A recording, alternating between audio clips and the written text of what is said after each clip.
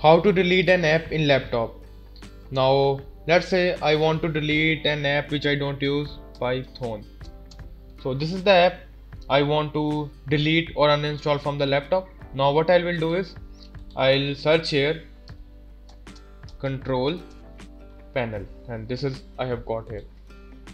Now I'll go to this uninstall a program option, and here I'll search the program which I want to delete or uninstall. I'll scroll down a little bit, and here I have got this option. I'll select this and right click this and uninstall. So it will take a time. The time will depend upon the usage of the software and the setup and the size of the software. So it was a little bit higher, so it is taking a little bit of time. Let's see.